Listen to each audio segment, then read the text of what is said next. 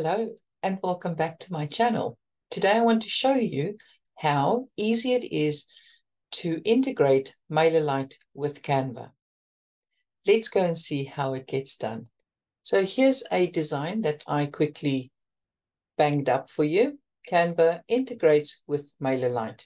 This is not the MailerLite logo. It's something that I very quickly recreated because Canva does not have the MailerLite logo in its store of imagery. Now what we do is we go to Share, click on More, scroll down until you get to MailerLite, which is most probably under More Options. Click on MailerLite.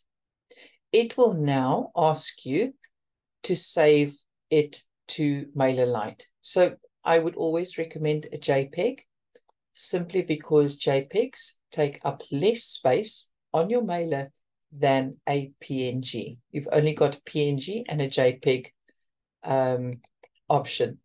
Click on Save, and it is preparing your design.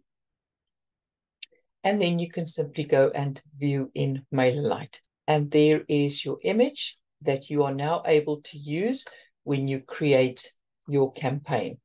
Now, of course, I've missed out a step. You'll need to connect your MailerLite with your Canva.